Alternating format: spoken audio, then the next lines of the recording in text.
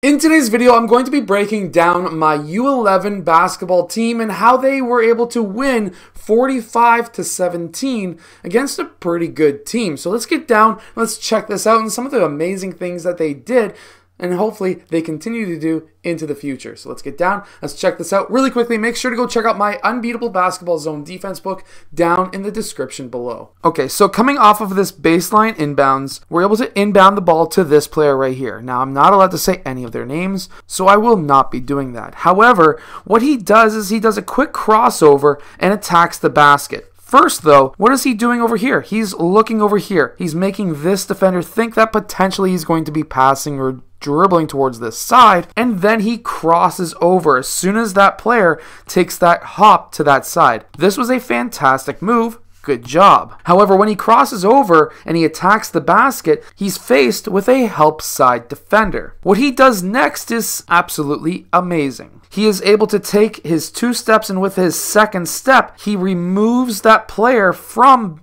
beside him and places that defender behind him by using that elbow. He's able to do this by swiping that elbow towards his right side and into the chest of that defender. He is then able to go up for that layup uncontested. Now here we set a screen up top, the defender goes underneath that screen, and then we're able to get that pass to the roll man. This was against a 2-3 zone defense, and then our player was able to take one dribble and right to the rim for a regular layup without anybody contesting it. Great job, guys. See, the thing with zone defenses sometimes anyways, or at least youth defenses, is if you can set a screen, if you're allowed to set a screen in your league and having them roll off, generally the roll man is going to be open more times than not.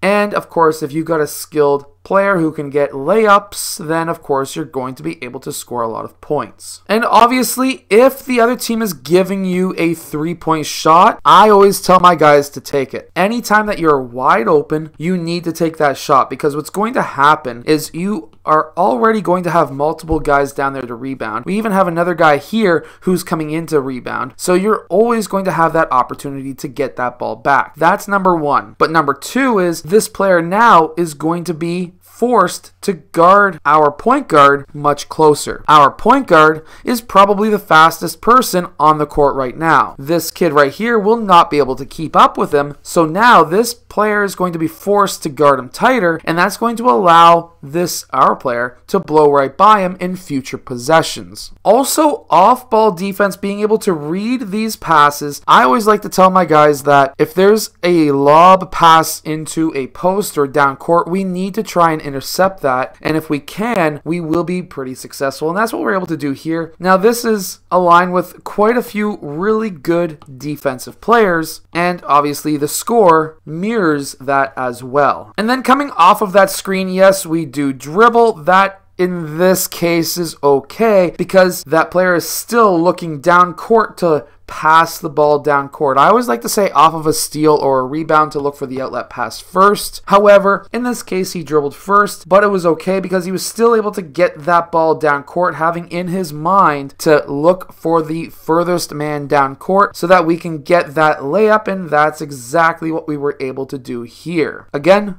great job, boys. Now here we're coming off of a baseline inbounds once again, and while this is actually a missed shot, I really wanted to point out the footwork. So number 4, because of course we can't say names, so his name is going to be number 4 today because that's his jersey number. But watch what he does. He does a quick fake out towards this side, which actually removes this defender slightly away from him, but also creates a top foot right here to attack. Number 4 was able to, of course, read that, and he attacked the basket using his off arm to lock that player behind him, and then he was able, see that arm right there? He was able to lock that defender behind him so that he had the open lane to the basket. Great job. And then he was able to go for that layup. Now he actually got fouled here and missed the shot, and he was able to take 2 free throws. And yes, he made both of them. And if you don't believe me, because you may not have seen the foul, this referee right here called the foul for us. Here we had a perfect outlet pass, and we were able to go all the way down. Now, while this player is ahead of this player, at this point when you're up 26-9. I'm not going to be complaining, and there was really nobody back there who could catch up with him anyways.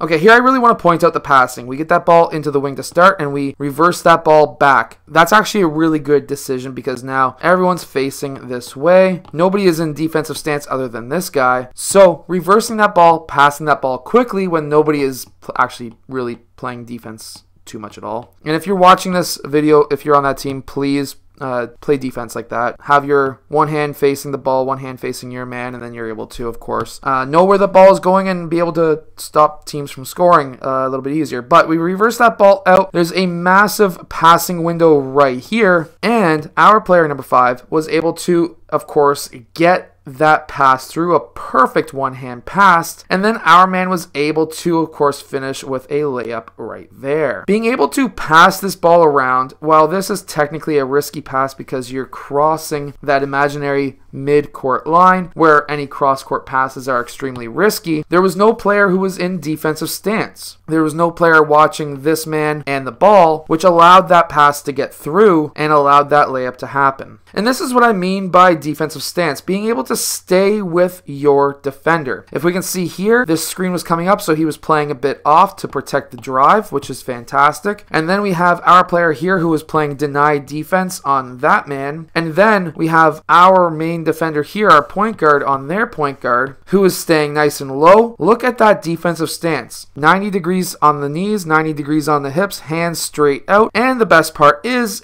he's got his palms facing up so that he can swipe those basketballs away, as we see right here. Then he did amazing things here. He passed that ball ahead to the lead man, who was then able to go in for that layup, which then made it 45 at that point to 13. And then we ran a little bit of a half-court trap, and this strategy worked pretty well, and I wanted to kind of teach my guys this strategy. Now, this is actually an interesting strategy. This is not something that we actually practiced before this game. We've practiced it after this game because it worked pretty well.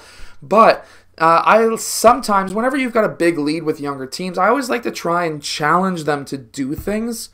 And in this game, we challenged them to run a sideline inbounds that they've never ran before, never practiced before. And then I threw on this half-court trap where whenever a player is going up a sideline, or if the ball is anywhere close to the sideline, if you are the closest person to that man, you need to leave the man you're guarding. Everyone then moves over and guards like almost like a zone where you're just watching who's going to get passed to. And then that man who moves over traps the sideline or baseline or corner or whatever. And then we also ran another little sequence to it where if the person was dribbling up the middle of the court and they pass to the sideline, you leave the man you were guarding who had the ball and you go trap the sideline. And that's basically what we see right here. So this boy was dribbling up the court, and I have a player here who's guarding him, another player here who came over from another player who now is trapping the sideline. We have guys who are paying attention in defensive stance and other guys who are